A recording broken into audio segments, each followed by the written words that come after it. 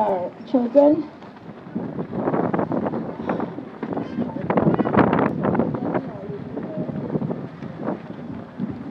I'd like to also point out Shauna.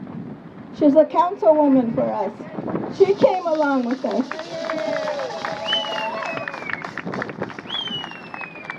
It was kind of frustrating when I learned about this and I kept dreaming and thinking about, we need to go up there, we need to be there and help support.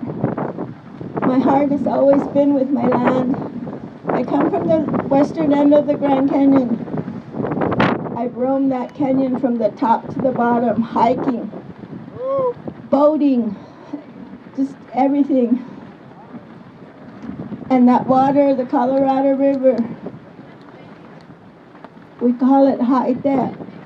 The middle of the river.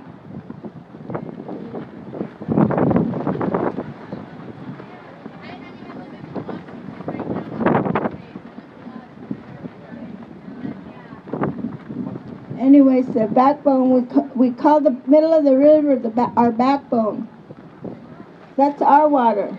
That's our life support. And to know that the water up here is going to be polluted and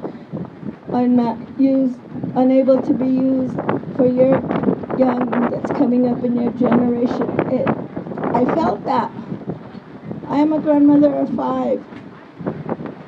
I always think of them and what we're going to leave behind for them. My grandmother used to call me Min Min. I say, Grandma, why do you call me that? Min Min in our language is a hummingbird. She said, because you're like a hummingbird. You're quiet, but you sure can move around real fast. I told my brother here, Ivan, I had a dream. And this Min Min came to me in that dream with its really soft, sweet little voice. And it said, you have to find a way. You have to find a way to get some people up there to help support. Because you know you have that feeling. And we did.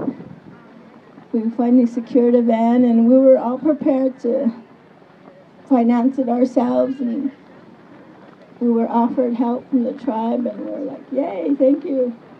And then we found out there was another van that someone secured, and here's more people, which made me even more happier. But we came up in support of what you guys are doing and I believe in. Because even us, we have our own environmental issues with the Grand Canyon and the Colorado River.